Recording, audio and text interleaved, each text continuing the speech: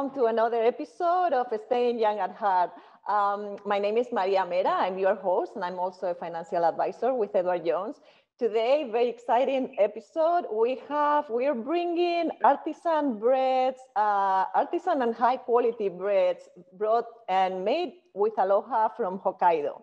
And for that, I'm bringing my guest and a very good friend, Alberto Fernandez. He is the VP of Operations with BRUG Bakery. Welcome and thank you very much for joining us, Alberto. Hi, thank you very much to you, and it's a pleasure to be here. And for those who are listening to us already and thinking that our accents might be similar, it's because we are both from Spain. Both Spaniards, yep. So Alberto, let's start from the beginning. What is BRUG Bakery? What are the difference and how do you define BRUG Bakery? So BRUG Bakery is a Japanese bakery from Hokkaido. It was born in 1977 by the chef Takemura. He was a very passionate baker that used to bake very good Japanese high quality breads, and then he fell in love with European style bread. So he went to Germany, lived in Germany, learned the European style of baking. And then once he came back to his hometown in Sapporo, in Hokkaido, in the northernmost island of Japan, he created that his own style of baking. He blended his own flours. He utilized the Japanese techniques and with the passion and the culture of bread that we have in Europe to create something unique, and they became very popular. And we came to Hawaii in 2011, I believe. Let's take one step at a time. So, is that name BRUG? Is that Japanese, or it doesn't sound Japanese to me? So, the original name, the first name that the bakery had was BRUG, B-R-U-G, B-U-R-G, BRUG, which is the name of a castle where he used to hang out a lot in Germany. They make a very delicious wine that inspired him, that he loved very much. And he wanted to make the bread that you can enjoy with wine. Not just the bread that you will eat with a sandwich, but the bread that you will sit with a nice, cup of wine, a little bit of cheese, and you would enjoy. So he wanted to have a name that evoked those feelings, those memories from those European breads. So he created a BRUG, and then when we came to Hawaii, the URG became a RUG, so BRUG. Although nowadays the Japan side of BRUG, it became also BRUG after the Hawaiian side of the company. Okay, so how many stores are there in Japan and how many stores in Hawaii now? It's 4 in Japan and 5 in Hawaii.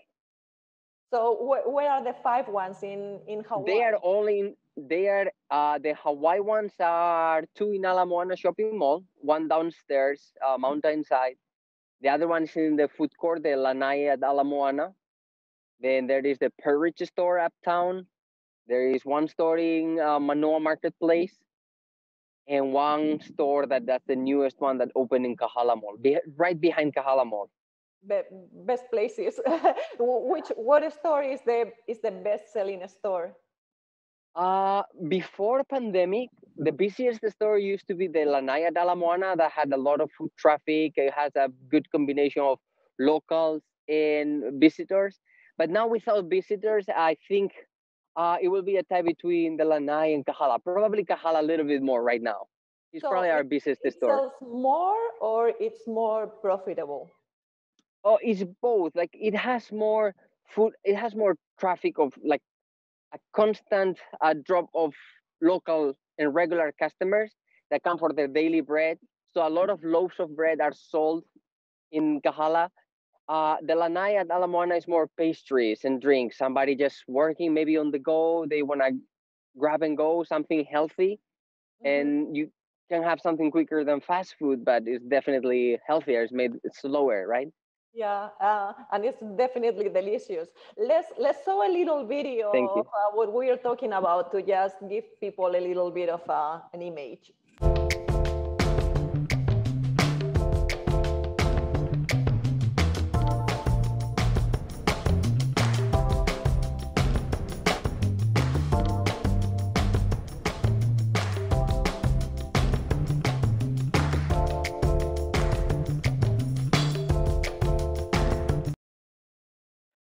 can only smile when I see those items there. I know that's a popular one. That's So, the yeah. How many items do you, how do you call, how many breads or how many items do you sell in the stores? Yes, we're busy. We sell actually over 70 kinds of bread, freshly made every day. So we have a lot of sweets, a lot of savories. We make over 10 types of dough, which is not so common. A lot of places they just make one or two types of dough and arrange toppings. We just make from scratch different types of bread. We believe that each topping requires a different texture and a different personality to the dough, and we try to do as much as we can to please the customer. So you have different breads in different stores? Yes.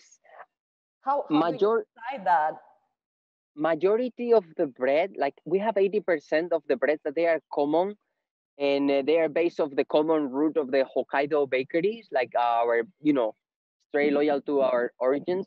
But we have very well, skilled, trained professional bakers, and they are creative people. They are very proud of what they do. So we give them room to have a space to create new products, to develop new ideas. Sometimes they have a new product in the market, or it's a season for a special fruit, so they want to make a jam, and with that jam make a special fruit Danish. Or when we have seasonal items, we let them a little bit experiment, right? Like try to have our little R&D of local bakery to sometimes create new products that they were actually not even, that we never copied from anywhere before. Like we just try to have our own originals. So can you tell us what are your best items or your most popular items? Depends on the location. Some customers like more or others, but there are some that they are very popular across all the stores. I'll say like the loaves of bread, the toast bread. It's a vegan bread, sugar and dairy free, and it's a little bit crispy, very soft. It has a lot of very pillowy crumb, and that one is very popular across all the stores. And savory is definitely the sausage roll. Maybe that's a part of the mix of the Japanese culture and American culture. The hot dog culture meets the Japanese arabiki sausage, and it's a crunchy, kind of a snappy type of Japanese sausage with a soft bread, and that's popular because adults like it, kids like it. It's very soft. And sweets, we have cute ones that have chocolate custard, like the Kuma chocolate, that has like a cute bear face. And yeah, I would Yeah, think I that those actually ones are think the most popular ones. I think that our images are not matching the items that you're talking about, but that gives room for everybody to go to the closest location and try. True, that is almost sure something that suits each personality, right? Like with over 70 types of pastries. So is there anything in Hawaii that is similar to BRUG, or this is a unique concept? Well, there are other bakeries. There are Asian bakeries. There have been also Japanese bakeries. Now, some of them they close down. Other ones coming or planning to come. Hawaii is a special and difficult market for any kind of small food business, and bakery has small margins. It's not a big restaurant or like a franchise name. So it's quite unique. There is no other Japanese bakery that imports their flours from Japan like we do, like from Hokkaido at least. Like we are very specific and proud of, bring up that Hokkaido value, because Hokkaido it's a place well known for all Japanese to have some of the most exquisite food, dairy, flowers, rice. So we are, in that sense, we are quite unique. But there are other Asian bakeries that have somewhat similar, but I don't see it as the The same. same, yeah. Yeah. So you don't really bring the products from Hokkaido. What you, if I'm No, we understanding just right bring away, the ingredients, it's just the fresh raw ingredient, and we cook just locally. Everything locally made on the spot. Each store bakes for itself. Okay. And I sometimes I think we also have a video of the Parmesan. So you're connecting the European with the Parmesan or with the mochi, the Japanese, and then make it Hawaiian. Maybe we can show that video too, if we have it.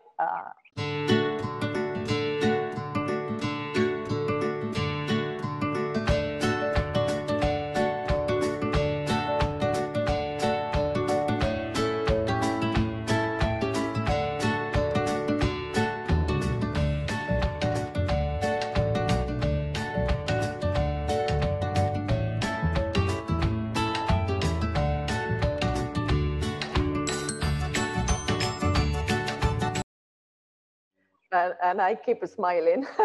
I keep smiling.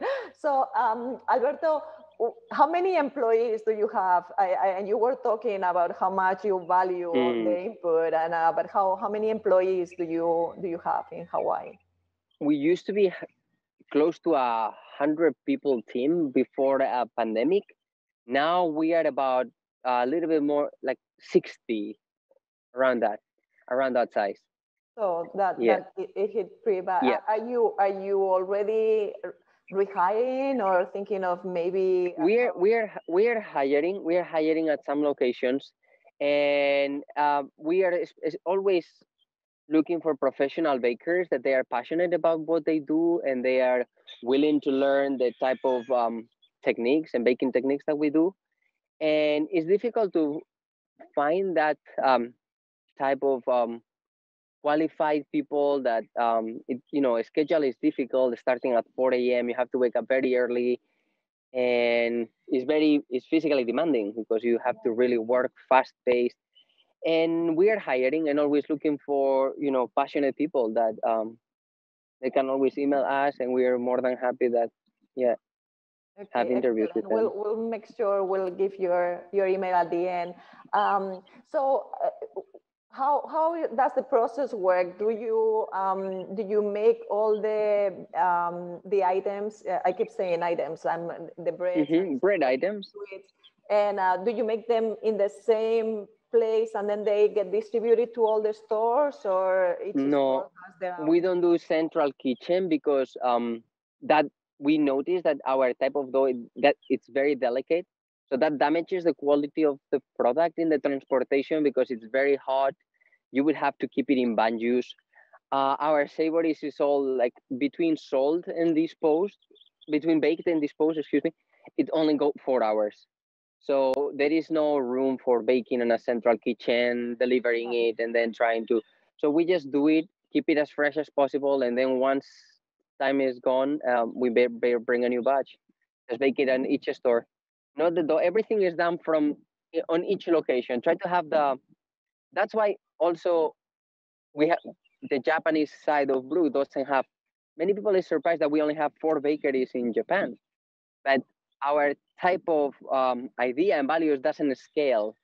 So you don't gain efficiencies by growing more and more and more, and you don't have a lower cost, or it doesn't become easier because each store becomes a new place to create genuine breads, right?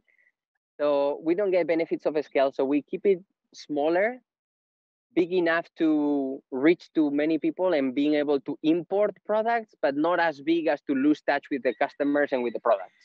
Okay, so you wanted to make it very local also. Yes, that's one of the points, that being always focusing on the local repetitor type of customer that become friends over the years. Quick question before we go to the break. Are the prices in Hawaii the same as or to the Sapporo? Would they be more or less the same?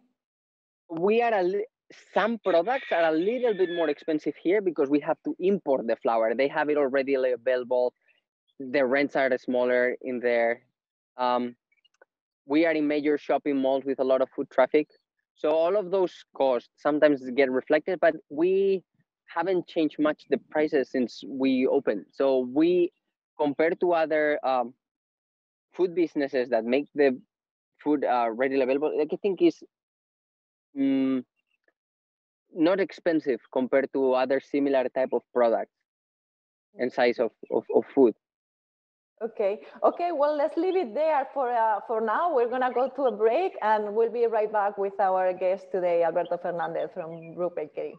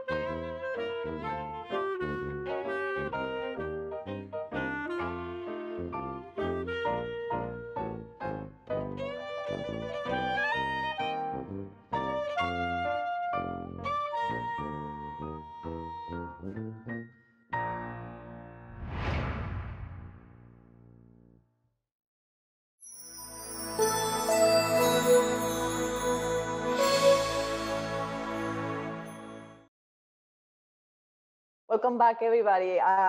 Again, I'm with Alberto Fernandez, with the VP of Operations of BRUG Bakery. And we were talking before about high cost, high quality, or...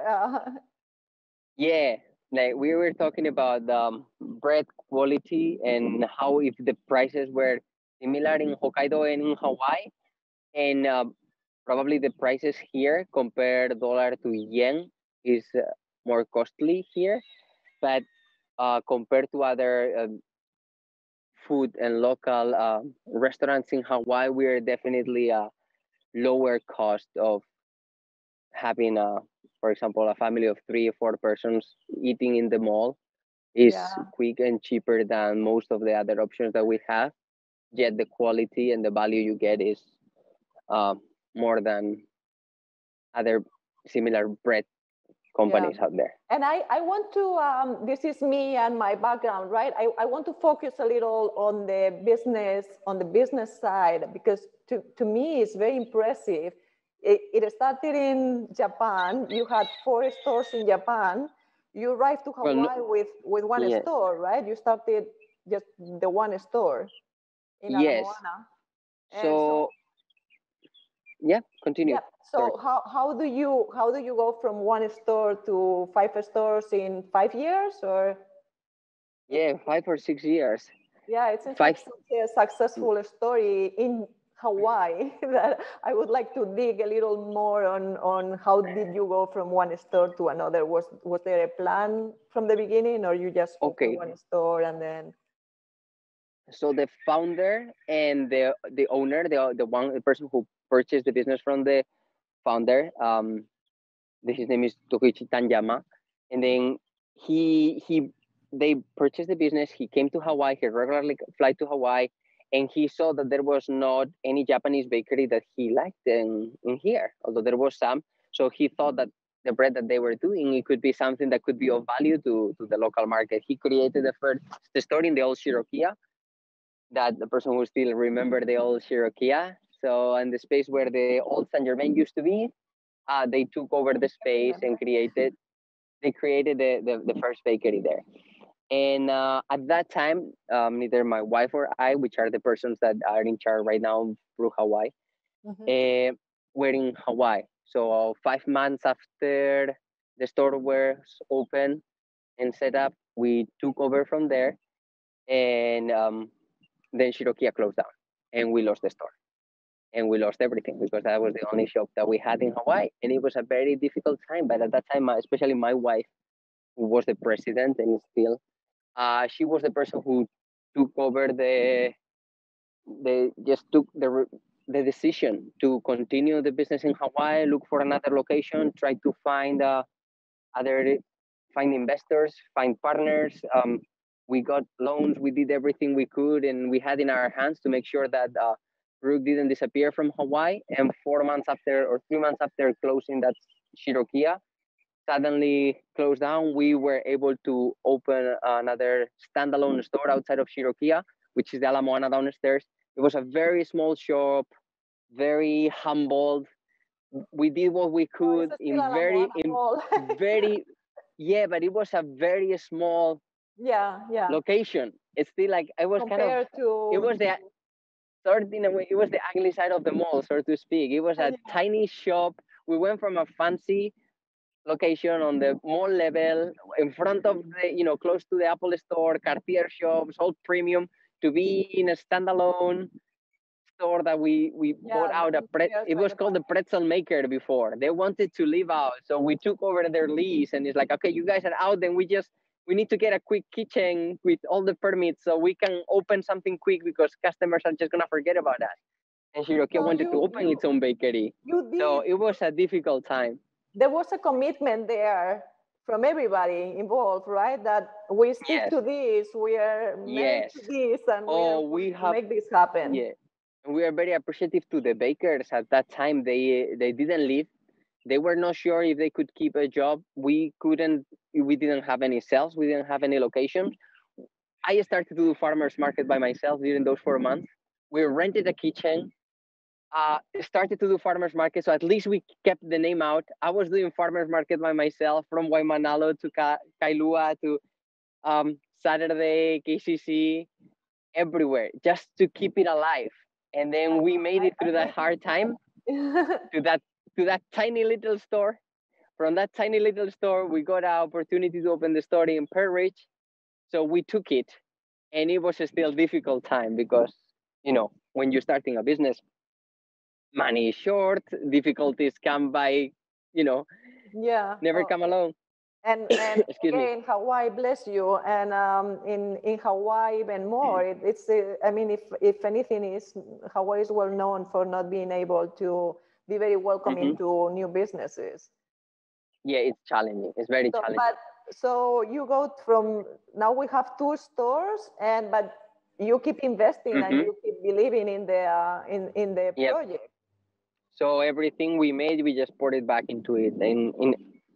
In all sense, like we just did our best, just work very hard, and So fast forward to now, or maybe fast forward to before COVID. You opened the new store in Kahala, and everything is looking pink, yeah, for lack of a better word. Right? Is that where you were right before COVID? Like all the stores were mm, being yeah. profitable. All the stores are running. All the stores are profitable, and they are So not running at the same point as before. But we are blessed that we are still open and that we can still work because we see our peers, our friends, other business owners who you talk to, and some people it's handling, but some people it's really really damaged.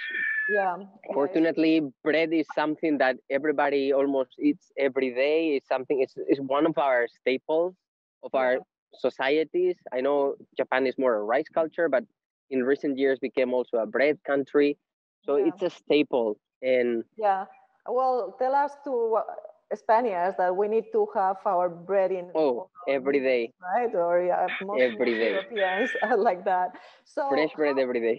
how have you adjusted to COVID? What is different now in the store, or did you need to implement anything, any Yeah, rule?